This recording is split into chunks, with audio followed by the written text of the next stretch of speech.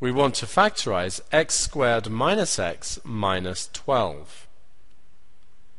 We need to look for two numbers that multiply to give us minus 12, 1 times minus 12, and they also need to add to give whatever is in front of x, in this case minus 1.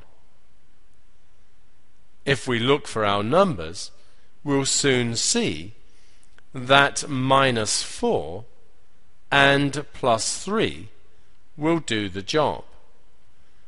Minus 4 times 3 is minus 12, and minus 4 add 3 is minus 1. We can now rewrite our original expression as x squared minus 4x plus 3x minus 12. Remember once again that the order is unimportant. We could just have easily have written x squared plus 3x minus 4x minus 12. We split down the middle. Factorising the left-hand side gives x, open bracket, x minus 4, and for the right-hand side take out plus 3, and then we have x minus 4.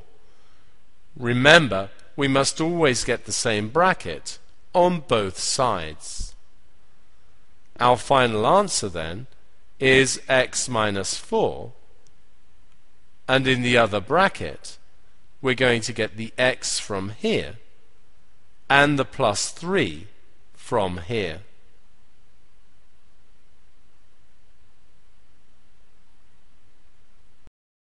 Now using the second method, so we have x squared minus x minus 12.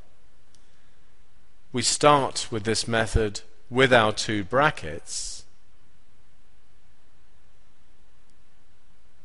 We have x squared, so we must have x and x.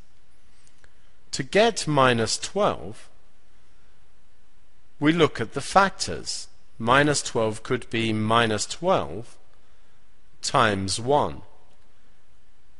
Could also be 12 times minus 1. It could be minus 6 times 2. Or 6 times minus 2. It could be minus 4 times 3. Or 4 times minus 3. We want our factors to add to give minus 1, since we have minus x. So we take this one, since minus 4 add 3 is minus 1. So our answer is minus 4 and plus 3. With practice, this process can be done very quickly and can indeed be done in your head.